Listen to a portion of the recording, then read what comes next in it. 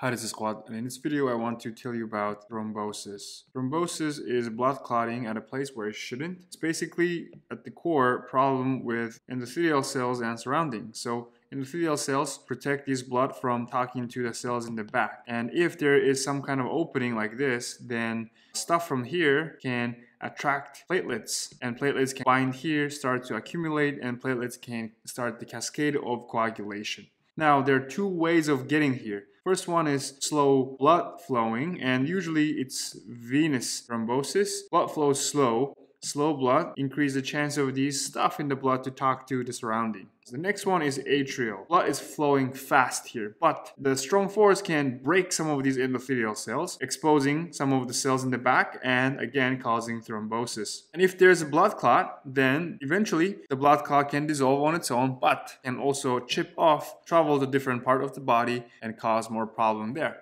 If the blood clot is new, it's easier to get rid of, but older blood clots are usually more difficult to clean.